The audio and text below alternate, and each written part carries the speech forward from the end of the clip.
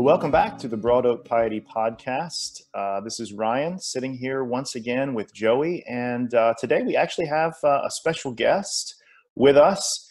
Joey is a good friend of mine, and Jeff is a good friend of mine, and I always love getting my friends together. This is the first time I've gotten together with this good friend of yours. Yes, I know. Yeah. It's good to connect, even though we're connecting through Zoom, but it's good to connect. This is my friend Jeff Riddle, Dr. Jeff Riddle. He is a pastor. Brother, just welcome to the podcast, and just tell our listeners just maybe a few things about you.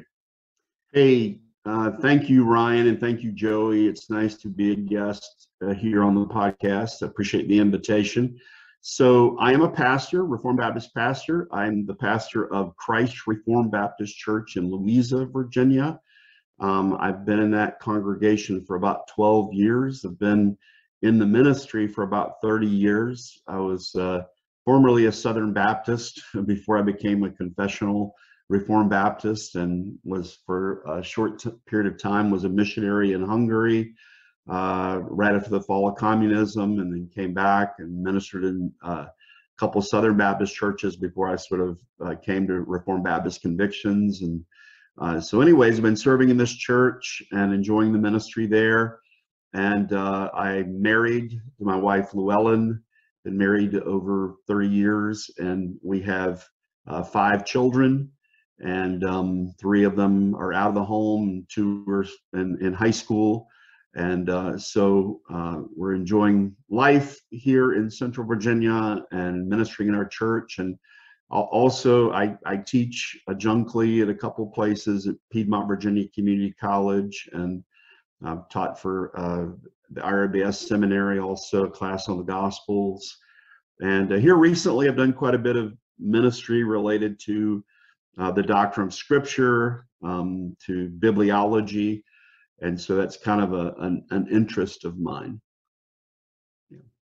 Well, brother, it is good to have you on, and part of the reason that we wanted to have you on today is as it relates to what you just said, part of the doctrine of Scripture.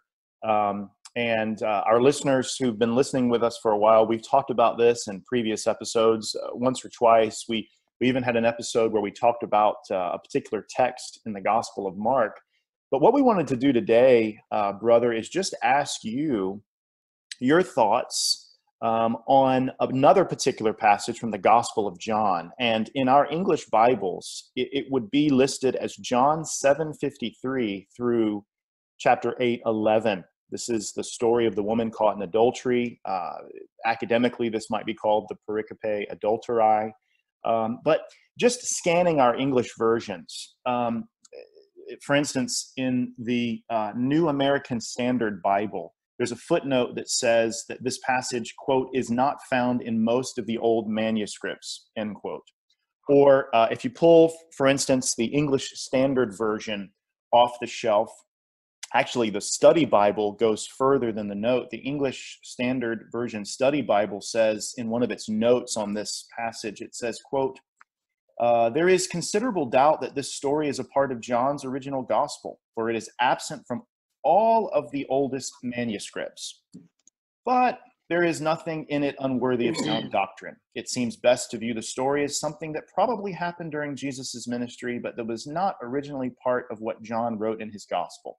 Therefore, it should not be considered as part of Scripture and should not be used as the basis for building any point of doctrine unless confirmed in Scripture, end quote.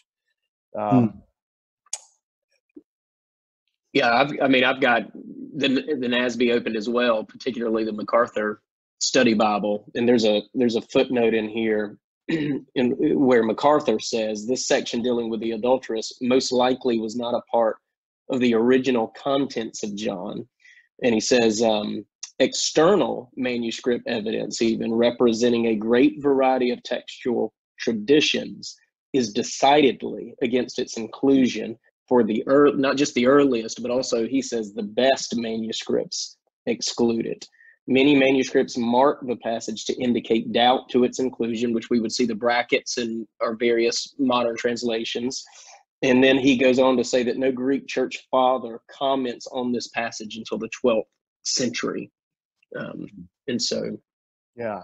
And just one last reference. I think this is probably, if a Bible is going to have footnotes, this one is probably the most fair that I've seen. The version that I regularly use, the New King James Version, says this. It has various initials that it uses for various underlying Greek texts. So it's referencing the modern critical text here. It says, the modern critical text, quote, brackets 753 through 811 as not in the original text. They are present in over 900 manuscripts of John. And I think, end quote, I think that's a little bit more of a fair representation, perhaps, of the data. But brother, you've done a lot of work, and I want to go on record as saying, I know you, but we are comfortable. I would be very comfortable preaching this passage as the Word of God, saying it is Scripture. But you've done a lot of work in this area. When a listener opens their Bible, whatever English version it may be, and they read notes like this, what are they to think? And is this a fair representation of the full reality of this text? So let me just start there. Your thoughts? Well, it's a great question, and I think for many ordinary Christians, when you open your Bible and you're reading through your Bible and you're wanting to understand God's Word, you wanting to comprehend it, you may have the idea that you're going to go seek out a Bible translation, and a lot of times you're going to maybe choose the translation that's used in your church or something like that. And a lot of times people, maybe they start reading the Bible and maybe their grandmother gave them the King James Version or something like that. And they start reading and it's hard to understand. And so somebody suggests, why don't you get a modern translation? The wording is a little bit different. You can understand, it's a little more accessible. And so they get a modern translation, they start reading it. But sometimes people have the wrong idea that modern versions are only about updating the language. Right. And I would encourage anybody who has a Bible, whatever Bible you use, read the front matter. There's usually a page or two. It's not long. Read it, and the editors, translators will explain to you how they came to do this translation. They'll talk about what underlying text they used and what translation philosophy they used. So anyways, with Bibles, really, one of the key things is the underlying text that's underneath the translation. If you're reading in English, of course, the Bible was originally written in the Old Testament was written in Hebrew, and the New Testament was written in Greek. There are a few small parts of the Old Testament written in Aramaic, which is a Semitic cognate language, but most of it's in classical Hebrew. And if you can read classical Hebrew, you can understand Aramaic parts. Anyways, New Testament is written in Koine Greek. And then, of course, it was translated into various languages from the very beginning. It was in the early days, translated into Latin or into Syriac or into Coptic. And then beginning in the 16th century, it begins to be translated into English. William Tyndale's first person translate the New Testament from the Greek into English. And in his translation had huge influence on the family of English translations, we might say.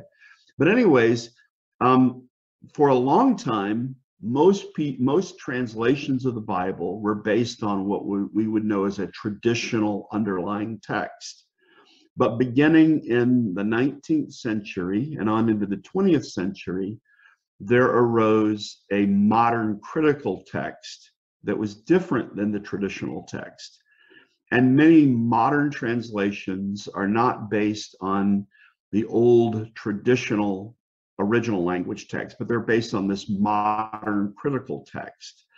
And so when you're reading through your Bible and you're in the book of Acts and you get to Acts chapter 8, verse 37, in a lot of modern Bibles, like the NIV, the ESV, in the text proper, it's going to skip from Acts 8:36 to Acts 8:38. And you're going to be like, wait a second, where's verse 37?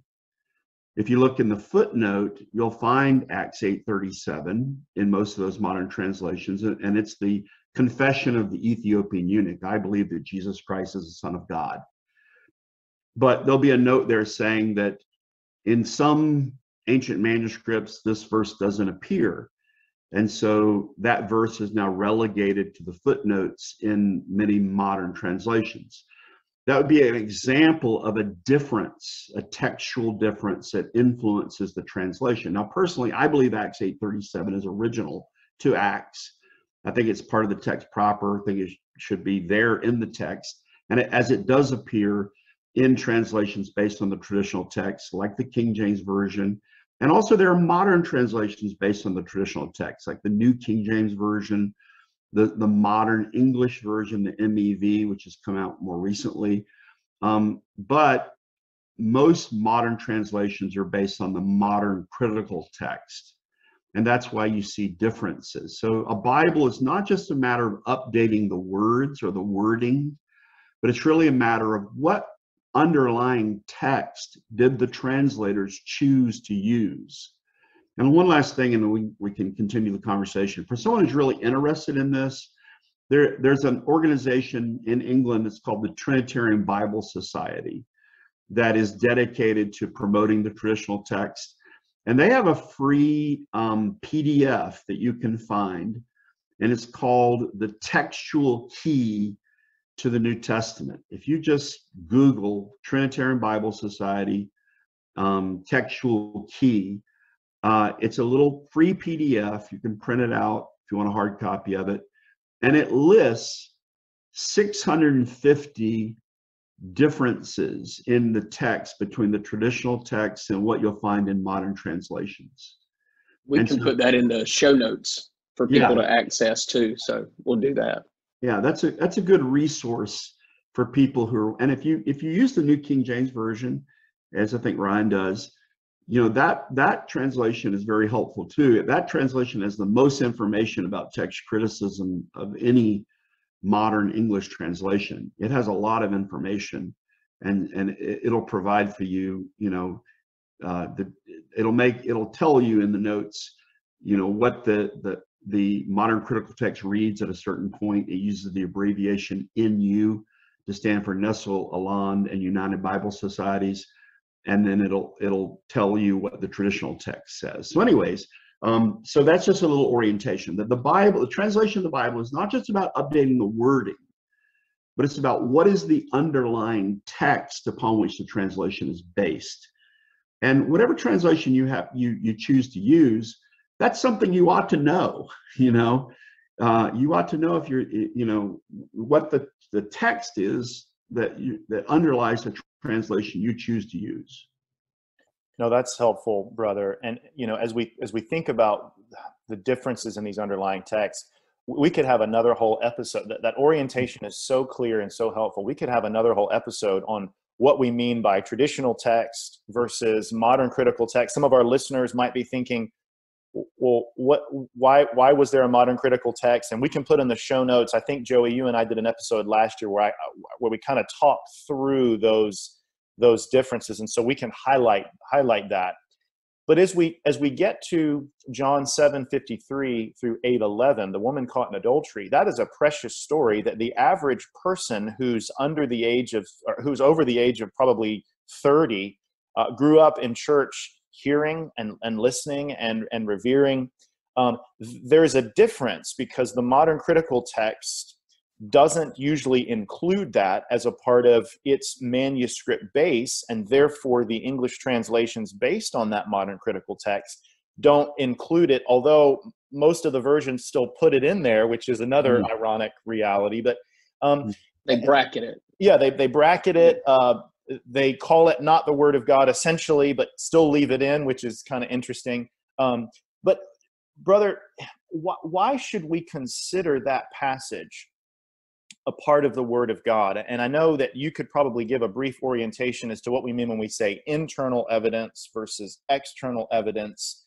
But what are some reasons why we should continue to hold to that as part of the Word of the living God? Can we frame it? I'm sorry to interrupt. Sure, Could we frame it, Ron, just so that the listeners, I think, can follow along more accurately? Dr. Riddle, if you wouldn't mind doing internal evidence and then give the category of external evidence and work there. I don't know if that's how you were about to answer the question, but just for clarity's sake, if that makes sense. Yeah. Well, let me just the first observation, as you said, if you pick up a modern translation, it'll often have John 7:53 through 8:11 there, printed there in the text proper, but it'll be put in brackets and there'll be a note suggesting that perhaps it's not original. And then if you have a study Bible, the ESV study Bible or even MacArthur study Bible, they may have notes suggesting that this passage isn't part of the original text of John, perhaps even saying it shouldn't be preached on and so forth.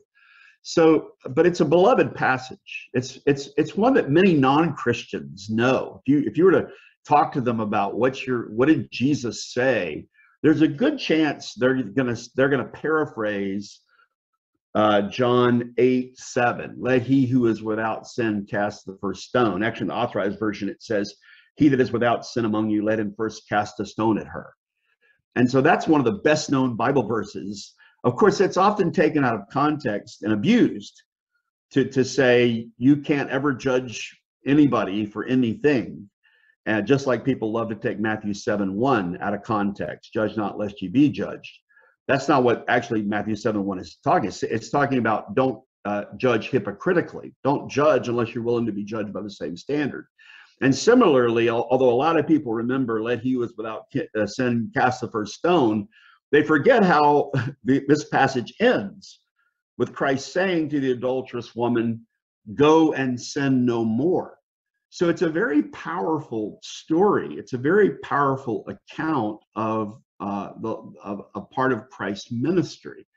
And so it's a beloved passage. And I think part of the reason why in many modern versions they haven't taken it out of the text proper is they fear a backlash. Because I think generations of Christians have said, we hear in this story the voice of our shepherd.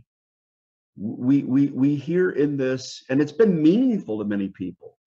How many pastors have taken this passage when we've counseled with somebody who's fallen into grievous sin, and we've asked them to read it, and we've explained to them that there is forgiveness for great sins through a great Savior, through Christ. But we've also at the end said, okay, but you've been granted the grace of forgiveness if you repent of your sin and you express genuine sorrow. But now there's an expectation also that you go and sin no more, that there be growth in sanctification. So it's a beloved account. And again, most people in the pew, I think, would protest vehemently if this passage were removed, because the sheep hear the voice of their shepherd. So that's just a general orientation as to, I think how most people in the pew look at this passage. And it might be confusing for many to say, well, wait a second, what do you mean this isn't part of the passage? Now, that suggestion comes from academic study of the text through modern textual criticism. And when modern text critics study the text of Scripture, they often talk about, as already mentioned, the external evidence versus the internal evidence. By external evidence, really what we're talking about is looking at the extant manuscript evidence, the existing ancient manuscripts we have of the New Testament, of the Gospel of John, of this passage in particular. And what do those manuscripts say? Do they include this passage, or do they not include it? And then internal evidence is laying aside the question of the manuscripts. Does this passage fit within the narrative of John? Does the language, does the theology fit with what scholars would say is Johannine, the adjective that's used to describe things associated with the writings of John the Apostle? And so we talk about the Johannine corpus of the New Testament, which would include the Gospel of John, the 3 epistles of John, and the book of Revelation. Is it consistent with Johannine theology, Johannine vocabulary, etc.?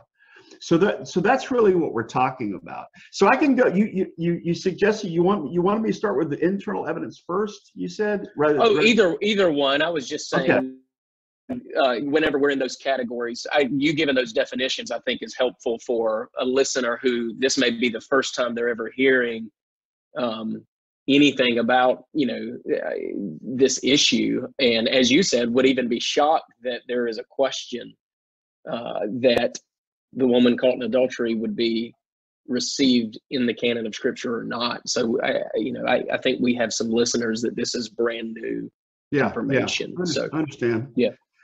Well, let me just begin with. I think usually it's probably more helpful to begin with the external evidence, and that is to say, okay, let's look at the manuscripts, and let me just generally say that sometimes you'll hear apologists say we have over 5,000 manuscripts in the New Testament. We have more than any other ancient literature, and that's true. We have a lot of extant manuscript evidence for the New Testament, but a lot of those 5,000 manuscripts that we have are actually fragments, only parts. Some are only a verse or two.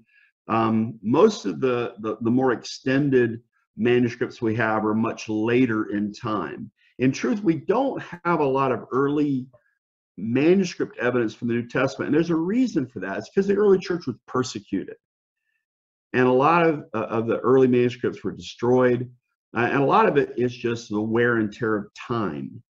So there aren't actually as many early manuscripts as we might think there are. Now, when we look at this passage, and we have copies of the Gospel of John, this passage appears in, and I'm using figures here that come from Maurice Robinson, who was a research professor at Southeastern Baptist Theological Seminary. And I'm also using some information here from my friend James Snap, Jr., who is an advocate for what's called the majority text. But this passage appears in 1,502 Greek manuscripts that include John 7 and 8. So 1,502. However, it is missing in 267 manuscripts. So it's in the majority of New Testament manuscripts. It's called a majority text reading. It's only a minority of manuscripts that do not have this passage.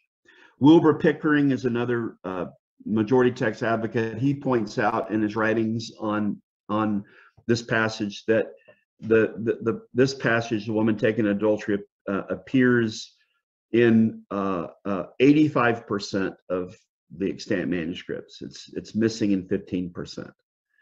Now, okay, you say, well, let's look at the earliest manuscripts. What about the earliest ones? Maybe the earlier ones are better.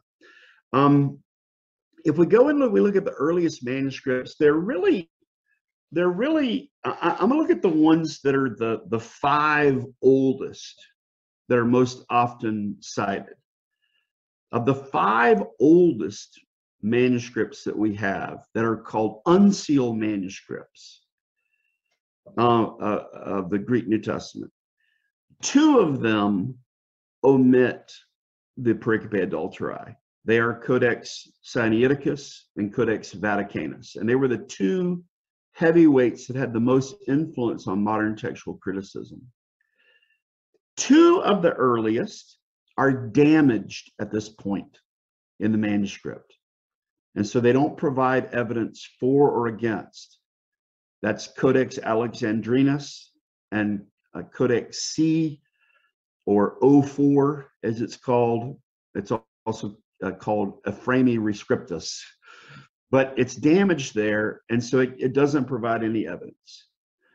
Then it appears in Codex D, or Codex Bezae. So the 5 earliest, missing in 2, damaged in 2, so it doesn't tell us yay or nay, and present in 1, in D. Now, to be absolutely fully transparent, and I'm not afraid of any evidence, regarding this passage. I defend its authenticity. It is also missing in 2 early, what are known as papyri manuscripts. P66 and P75, Bodmer Papyri. But P75 is very similar to Vaticanus. So they really represent one sort of stream, I think, that's represented in Sinaiticus and Vaticanus that exclude it. So that's really that's the sum of the earliest evidence. And what we do know for sure is that there was controversy about this passage. So we'll talk about that hopefully in a moment. There was controversy about it. And when a passage was controversial, then there were some people maybe who wanted to remove it from the text, wanted to suppress it, while others wanted to defend it and include it. Now, again, it does appear in Codex Bezae, which is from the 5th century. It also appears in a number of other early, what are called unsealed manuscripts, and that includes manuscripts E, F, H, K, U, and Gamma. And those are from the 8th, 9th, and 10th centuries. And so it does appear in those ancient unsealed manuscripts. And again, it's the majority reading. It becomes the consensus reading, we could say, of Christianity, according to the extant manuscript evidence that we have. And we also we know although it maybe the earliest existing manuscript we have may only be from the 5th century, but we have a lot of evidence, citations, references to it in earlier literature, including in versional evidence, early translations. And one of those is Jerome. Jerome was a church father, and in the 4th century, 5th century, he is responsible for the Latin Vulgate, and the Pericope Adultery, or the woman taken in adultery, is included in the Latin Vulgate. So anyways, so there's lots of early evidence externally for this passage, and it is the majority text reading. It's we could call it the consensus reading of Christianity. It's really only been since the 19th century that it's been excluded from Protestant Bibles. The early reformers accepted it. You can read John Calvin's commentary on this passage, and he affirms it. So this was affirmed by the reformers and by the early Protestants in all the translations, not just in English, but in all the modern languages of Europe. When they translated the Bible into their languages, Hungarian, Spanish, Dutch, the passage was there. There were no brackets around it. It was simply received as a text. We only began to have these brackets in the 19th century. So that's the external evidence. So let me just pause there before I go on to the internal evidence. And do you have a question or a comment on this? No, that was very helpful, brother. And I think I'd love for you to take just a second and talk about the controversy that you mentioned, because I think that controversy also gives rise to some further external evidence, not necessarily manuscript evidence, but early church father evidence that's helpful. You mentioned a controversy. Could you take maybe just a minute or so and talk about what that controversy was and sort of what that evidence, the discussion among at least one particular church father, means for this debate? Yeah. So as I said, there was controversy about this passage. We'll readily admit that and concede that. There are two passages in the New Testament that there was controversy, major controversy. One was the ending of Mark. One was this passage. And why was this passage controversial? Well, we have the Lord Jesus Christ forgiving a woman who had broken the moral law of God, who was taken in adultery. And I mean, we're sort of in our contemporary evangelical circles take forgiveness of sin, as almost for granted. But this is really striking that a woman was forgiven by Christ of adultery. And so, again, this was controversial. And so we know it was controversial because there are early church fathers who talk about the fact that it was controversial. Ambrose of Milan quoted the passage at least 9 times, and in a letter that he wrote dated to the year 372, he explained that it was omitted by some in his day because, quote, the teaching could be mistakenly interpreted as being too lenient for the sin of adultery, possibly even making Jesus to appear to make a mistake. So Ambrose, 4th century, knew that people were attempting to suppress this passage because they were offended by it. Augustine of Hippo, the great North African theologian, wrote and made reference to the Pericope Adultery in his exegesis, and he wrote commentary upon it. In the year 400, in a work called De Adulterinus Conjugas, he wrote the following: certain persons of little faith, or rather enemies of the true faith, fearing, I suppose, lest their wives should be given impunity in sinning, remove from their manuscripts the Lord's act of forgiveness toward the adulteress, as if he who had said sin no more had granted permission to sin. So Augustine, 400, is saying, I know some people are removing this because they're offended by this act of forgiveness. Now, there's not only that sort of ethical angle, but also church historians will tell us that there was a big controversy going on in the 4th century among early Christians. It's called the Novatian controversy. And there was a problem with some Christians who had lapsed under persecution. And there was a debate as to whether or not persons who had denied Christ should be readmitted to the church. And some of these people who had denied Christ during the Novatian controversy, they were accused of being adulterers. They had committed spiritual adultery.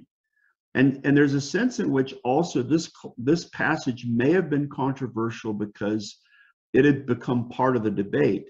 There was a Spanish church father named Pacian or Pacian, writing in the late 4th century, who protested the severity of the Novatianists who were not wanting people who had lapsed from the faith under the stress of persecution to be readmitted to the church. And he argued against them by appealing to this passage, by appealing to John 7:53 through 8:11. And he wrote the following in an epistle. He said, are you not willing to read in the gospel that the Lord also spared the adulteress who confessed, whom no man had condemned? And so it might have been controversial ethically. It also might have been controversial ecclesiologically. And so there were reasons why there may have been attempts to suppress it. We don't deny it was controversial, but what we see is that eventually we could say Christendom came to a consensus that this was authentic and should be affirmed.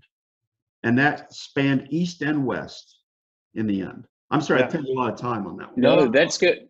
Could I ask just a quick question on that issue as it relates to it being a controversy? You mentioned it's perhaps was an ecclesiastical controversy, ethical controversy, but the controversy wasn't necessarily surrounding the authenticity of those being included in the canon of Scripture. Right. Yeah. It was it was about authenticity because I guess the people who didn't like the passage thought it was inconsistent with what they believe, what they held to be would have been the views of Jesus. But what you're saying is what was driving that, however, was not that it wasn't in the earlier manuscript. Correct. Yes. But that it was controversial in ethical application or ecclesiological application in their times. Yeah. Yeah, that's a great point. That's a good point, Joey. Yeah, and I think, you know, from what you've just told us, brother, it sounds like, I mean, and I don't want to exaggerate this claim, but it sounds like what we have is we have equally old evidence of the authenticity and discussion and assumption that it is in the texts of Scripture, as we do for evidence that is to the contrary, and we have evidence that is in a wide range of Christendom, so to speak, and in a overwhelming majority of manuscripts. Now, I know there's a lot that could be nuanced in what I just said, but that kind of discussion, I think, is important, and I think it's missing in a lot of the brief footnotes that a lot of modern English version Bibles will have. And that's nothing against modern translations as much as it is the underlying text. It's heavy-handed one way. Yeah. So as we think about internal evidence, you gave us that definition earlier as to what internal evidence is. There's a lot we could say about what you've just said, and perhaps listeners may have questions there, but it was very, very helpful looking at external evidence. What do you think about when you think of the internal evidence for this particular passage of Scripture? Yeah, well, I think the place to begin probably is the narrative flow of John 7 and 8. And so, one question you might ask if you're just looking at your Bible and you're looking at John chapters 7 and 8 is the question is, if I were to remove John 7:53 through 8:11 from the text, would it interrupt the narrative flow? And of course, John 7, the setting for this is Christ going up for the Feast of Tabernacles. And so he's there for the Feast of Tabernacles. And in John 7:37, it says, in the last day, that great day of the feast, Jesus stood and cried, if any man thirst, let him come unto me and drink. Now, again, those who think that this passage is not authentic, they would remove the passage and we would go from John 7:52 to John 8:12. And that's the way the passage, they would suggest that it was originally. And I think there are some problems with that. If you're looking at John 7 and 8, when you get to John 7:45, it sort of transitions from Christ speaking on the last day of the feast to the officers coming to the chief priests and Pharisees. And the chief priests and Pharisees ask, why have ye not brought him? Why didn't you arrest Jesus? And they're having this conversation. And then Nicodemus enters into the conversation in verse 50. Nicodemus saith unto them, he that came to Jesus by night being one of them, doth our law judge any man before it hear him and know what he doeth? So if you accept 7:53 through 8:11, it brings about an ending. It brings about an ending to the day. Verse 53, and every man went unto his own house. Jesus went, chapter 8, verse 1, Jesus went unto the Mount of Olives, and early in the morning he came to the temple. It ends the day and starts a new day, and it's on the morning of the new day, the day after the Feast of Tabernacles, that this woman is brought to Christ.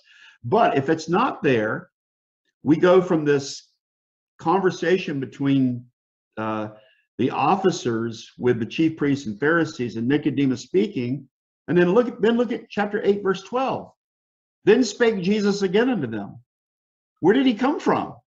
He sort of appears out of the narrative, out of nowhere with one of the I am sayings. I am the light of the world. So I think that's a narrative problem.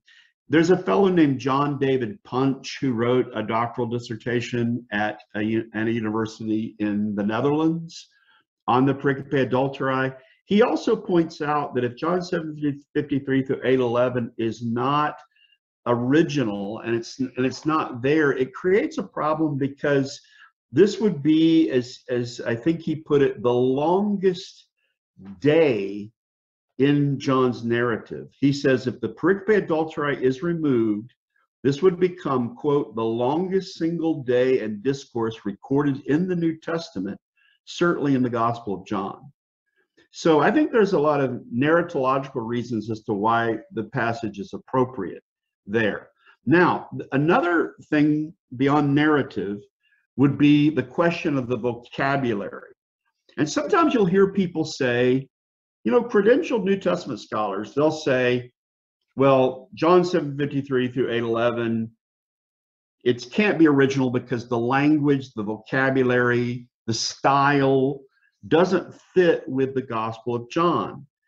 And a lot of times these kinds of judgments are based on subjective opinions. That's right. And I think there could be a lot of argument that could be made for the authenticity of the passage and how it fits with John's usage. Now, let me, and I don't want to be too tedious, but let me just give you a couple of examples of this. One of the things when some modern scholars look at this passage, one of the things they cite is there's too much what they call synoptic language in this passage. So, for example, there's a mention in chapter 8, verse 1 of the Mount of Olives. That's the only mention of the Mount of Olives in the Gospel of John. Get your concordance, look it up. It's the only place it appears. Also, in verse 3, it says, and the scribes and the Pharisees brought unto him a woman taken in adultery. This is the only place in John's Gospel where there's a reference to the scribes. Okay, the scribes are mentioned in Matthew, Mark, Luke. Mount of Olives is mentioned in Matthew, Mark, Luke. And so they say, aha, this shows somebody wrote this who, wasn't John. But there's a problem with that, because if you read through all of John, what you find is actually in the Gospel of John, that John often uses terms that you find in Matthew, Mark, and Luke in a sparing manner. And again, this maybe gets more complicated. Many believe that John was the last of the Gospels written. Matthew, Mark, and Luke have a lot of similarities with each other. John, in many ways, stands out as being something quite unique. He describes a lot of things that don't appear in the other Gospels. But anyways, sometimes he will refer to things that are very common in the Synoptic Gospels, Matthew, Mark, and Luke, but in a sparing kind of way. For example, in John's Gospel, John never describes or gives us a list of the 12 apostles. Matthew does, Mark does, Luke does.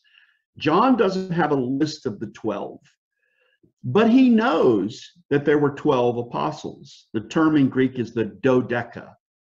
He knows there were the 12, the dodeca. And in the Gospel of John, chapter 6, verse 67, chapter 6, verse 70, chapter 6, verse 71, he refers to the dodeca. But he does so sparingly, and he never provides a list. Another example of an interesting thing about the Gospel of John is, if you've read the Gospel of John actually never refers to John the Apostle by name. Talks about John the Baptist, refers to John the Apostle as the beloved disciple, but never refers to him by name. Whereas in Matthew, Mark, and Luke, John is identified alongside of his brother as the sons of Zebedee, James and John of Zebedee. But in John's Gospel, John is not mentioned directly by name. He's called the beloved. I think it's because he's the author, right?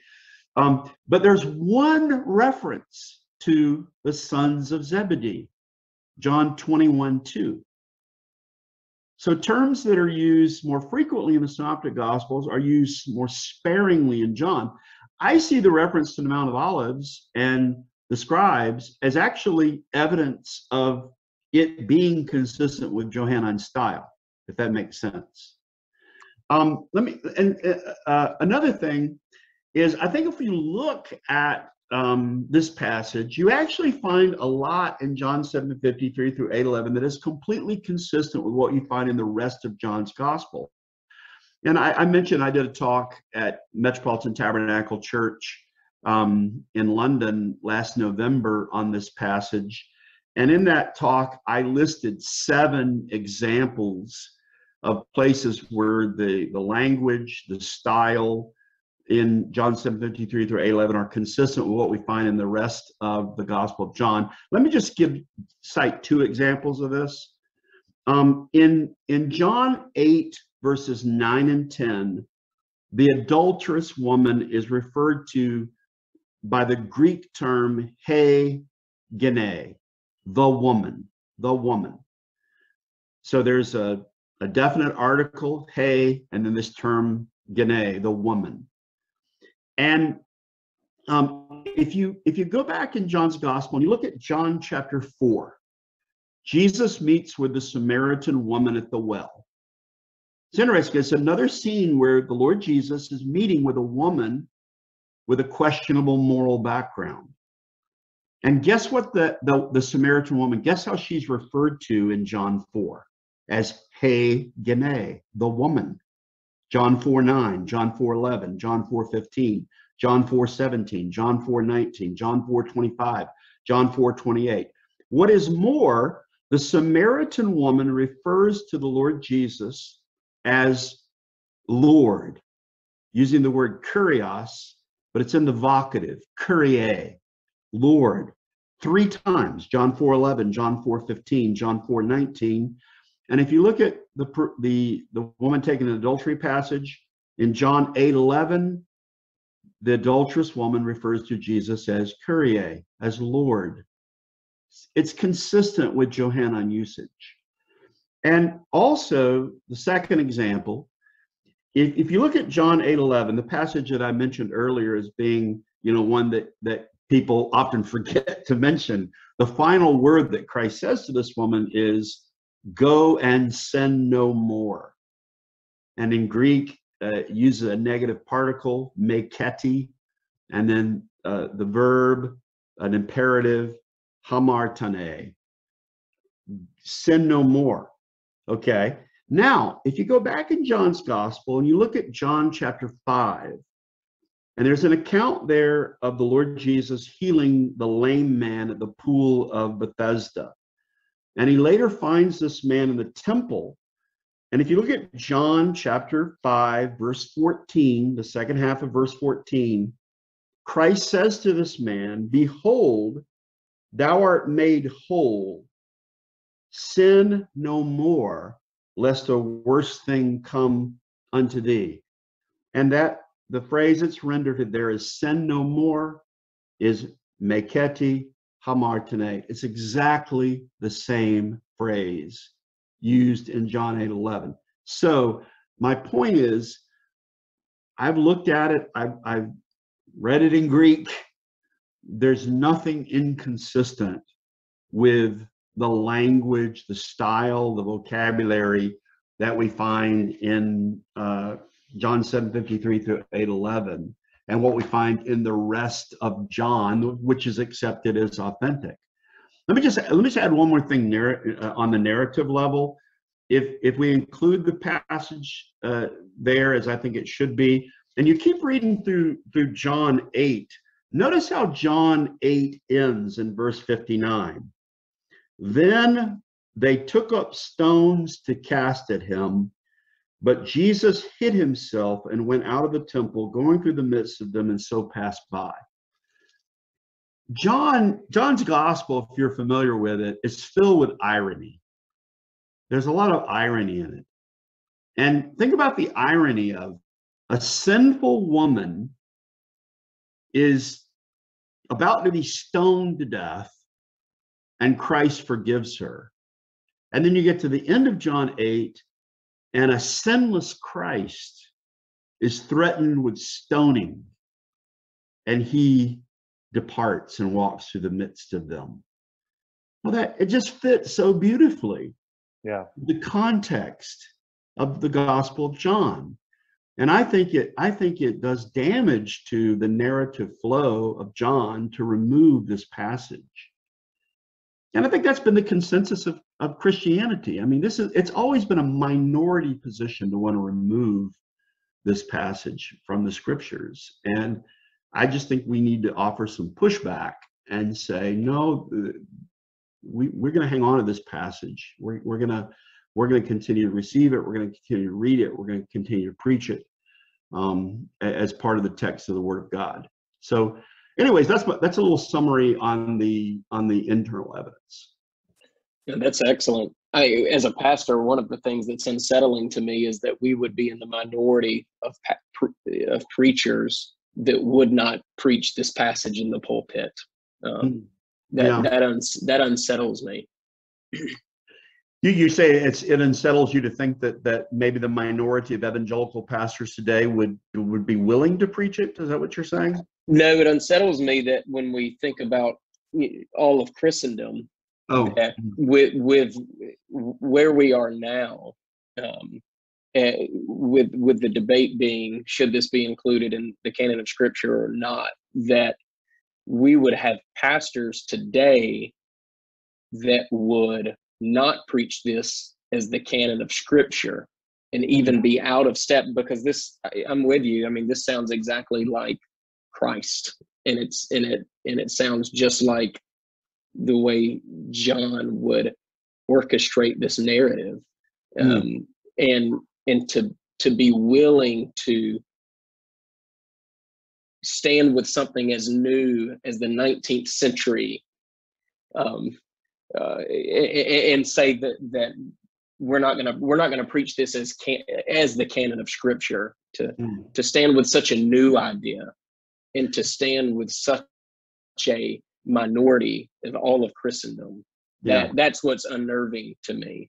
Now, I do want to say, there was controversy about the passage, and it tended to be more widely accepted in the Western world. And I think you had a quote earlier from someone saying it wasn't mentioned in the Greek Fathers till later on, and it was more controversial, definitely early on in the East. Although I think I mentioned this earlier, there was a fellow named Didymus the Blind in Alexandria who makes reference to the passage in the 4th century. So there were Greek-speaking Christians, and obviously, and then eventually, like I said, it became the consensus. And if you look at what's called the patriarchal text of the Eastern Orthodox Church, they accept this. And so sometimes we think, we're picking up our ESV Bible and we think this represents Christianity. You know what I mean? And actually, it actually only represents a slice of Christianity. Really, the passage has been most largely challenged among mainstream Protestants and some evangelicals. But I think. Do you think? I'm sorry to interrupt. This is just my own question. Do you think that some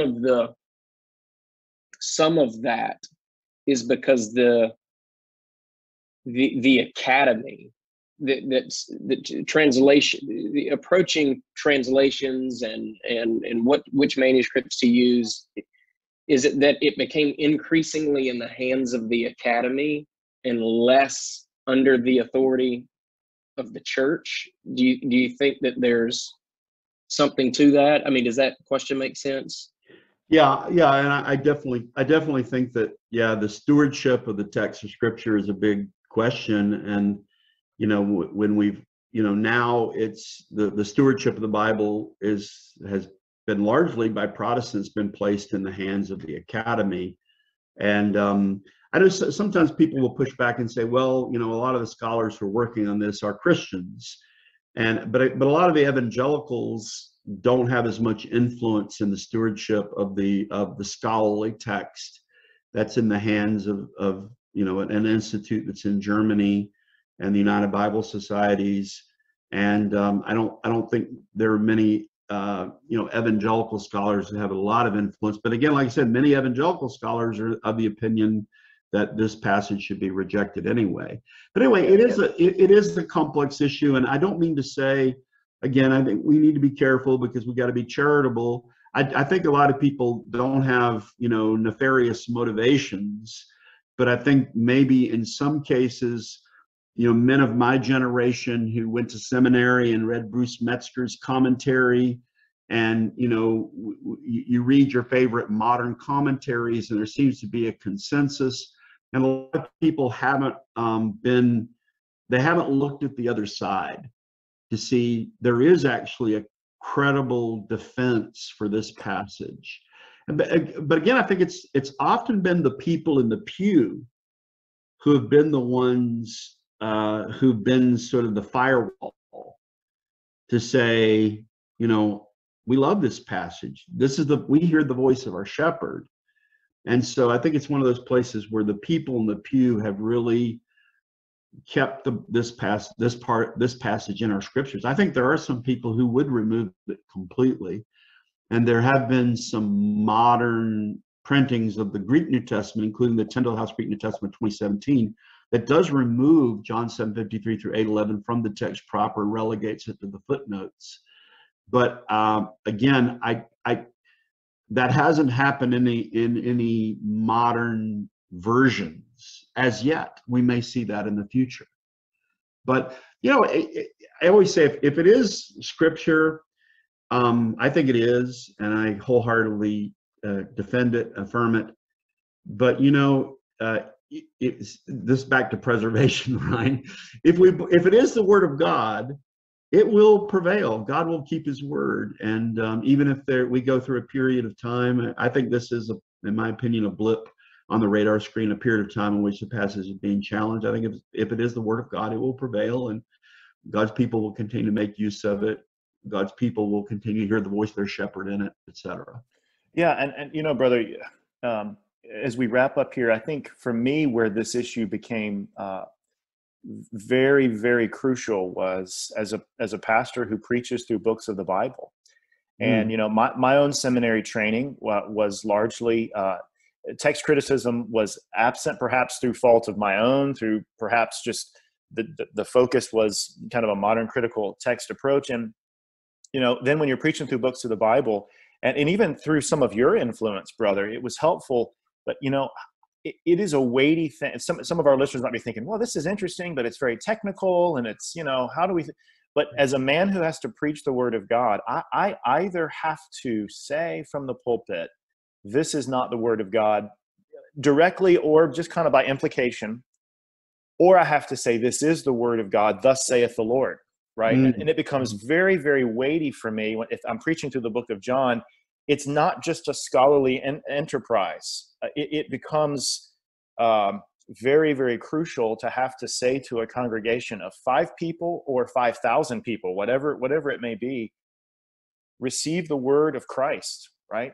Particularly for those of us in the Reformed camp that would argue that the preaching of the word of Christ is the word of Christ to the people of Christ. And you referenced this, I think I did earlier, but if you're a person like the 3 of us who confess the Second London Confession of Faith, or maybe there's a listener who confesses the Westminster Confession of Faith. I mean, in chapter 1, verse or paragraph 8, there's that discussion about the doctrine of the preservation of Scripture, and I'm sure there's a lot you'd love to say about that we could say about that. But what I see a lot of times is people who try to address it are woefully unprepared to address it, and they pass on things, wrong information about it. So anyways, we were saying you were making a great point, Ryan. Yeah, no, just it becomes the weight of having to make that claim. So it's important for every believer, but particularly for the pastor to consider. And then if you confess the doctrine of the preservation of Scripture, from one of the Reformation era English kinds of confessions, which we would only confess because we see them as arising from Scripture, then you have to ask yourself, what does that mean? So I think this is a very helpful discussion. Joey, brother, do you have anything else? I don't. I mean, I think the conversation is going to serve our readers well, or our listeners well. And so, I mean, Dr. Riddle, thank you so very much for being willing to kind of come on and walk us through this issue. It's a significant issue. And Jeff, your stuff has been helpful to me. I know helpful to many others, but if folks want to kind of engage more of the work you're doing, where could they find you? Well, I have a blog, which is jeffriddle.net. And I also have a YouTube channel, which is called Word Magazine. And so I post podcasts to the YouTube channel and also to sermonaudio.com. And I'm also on Twitter at Riddle1689. So those are the ways to follow me and get in touch with me. Yeah. Well, thank you, brother. That was very, very helpful. Thanks to our listeners. And Joey, Lord willing, I guess I'll see you the next time we record. Sounds good.